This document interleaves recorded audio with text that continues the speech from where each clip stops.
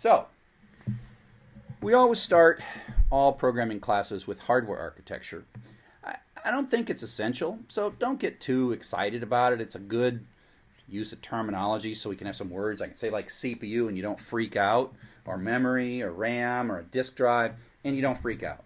I don't want to turn you into a hardware nut. I just want you to kind of have a few words so we can talk about what's going on inside, because in a sense we're going to be writing programs to do stuff, both data, instructions, etc. So here's some hardware that I just bought a couple of weeks ago and I'm really in love with, and that is the Raspberry Pi. This is a single board computer. It's got storage on an SD card right there. That's the operating system and the data. And it's got the both a microprocessor and the memory is in here as well. And it hooks up with USB and HDMI and various things.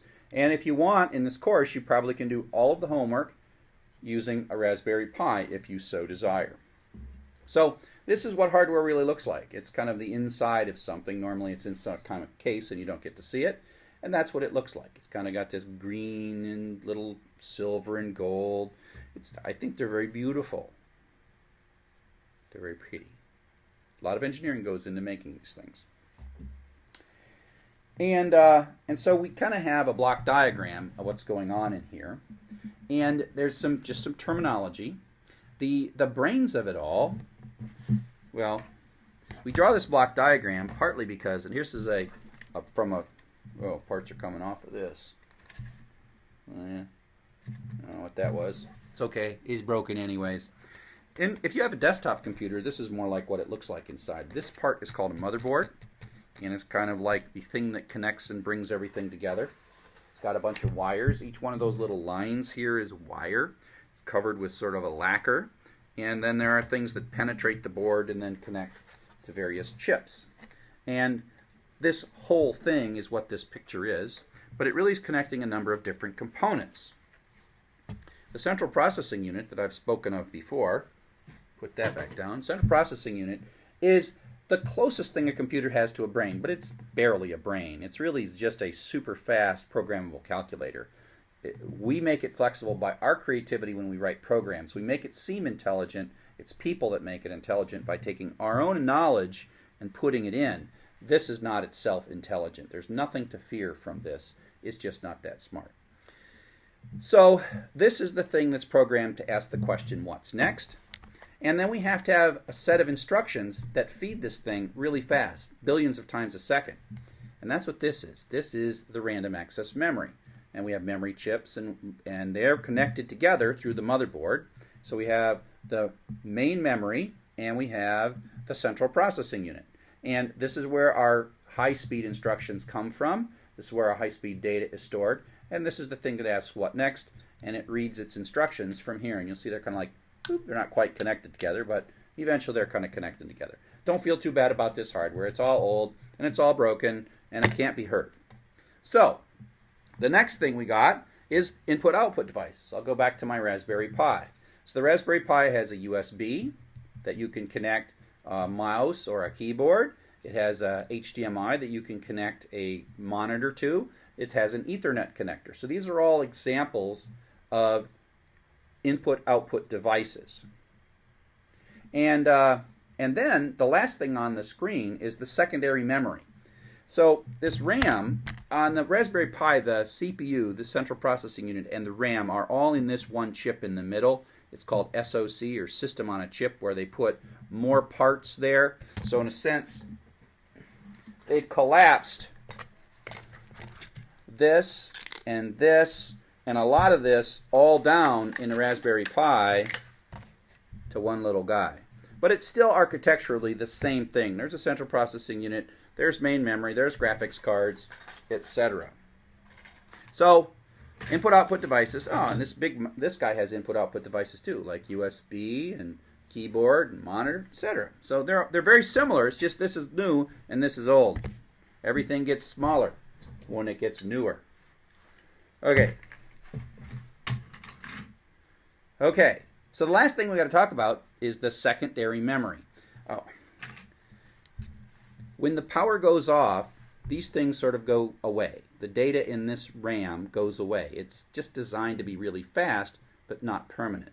So we need a place that's permanent. That's what secondary storage is. That's what this secondary storage is for. This is permanent.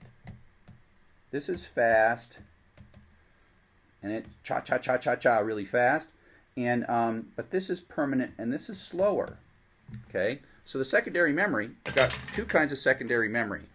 Oh, dropped it on the floor. Two kinds of secondary memory. I'll start with the Raspberry Pi. The secondary memory of the Raspberry Pi is this SD card. It's like a disk drive. It still is permanent, does not require power to maintain its data. The data stays permanent. So in the future we will see more of these flash style drives and SD style drives. So the Raspberry Pi is kind of alluding to the future. There's a disk drive in here. It's not really a disk, it's also flash memory.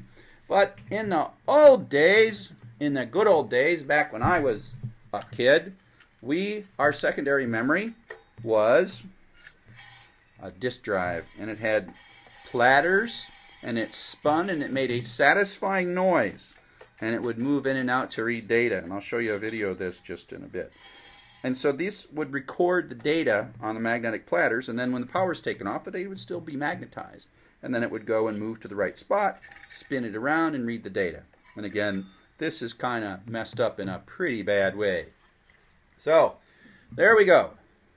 Central processing unit, brains of the operation. Main memory, fast, but goes away when we power off. Input-output devices, keyboards, etc. And then storage that maintains its data across power cycles. Okay, and I just said all that. Okay?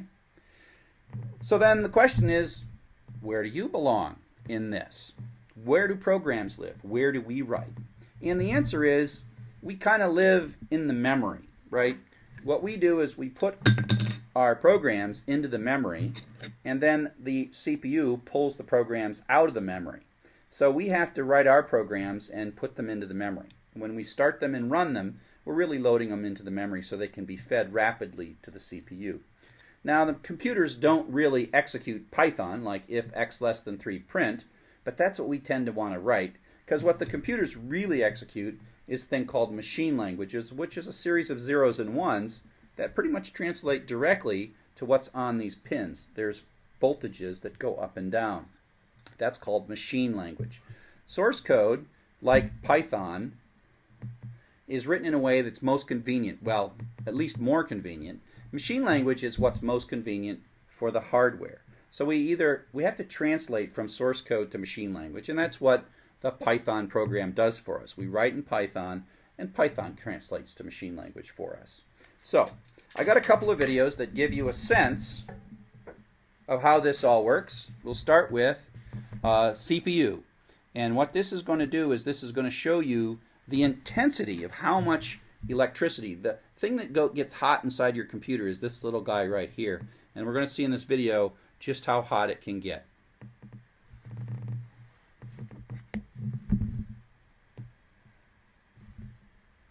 Okay, so welcome back.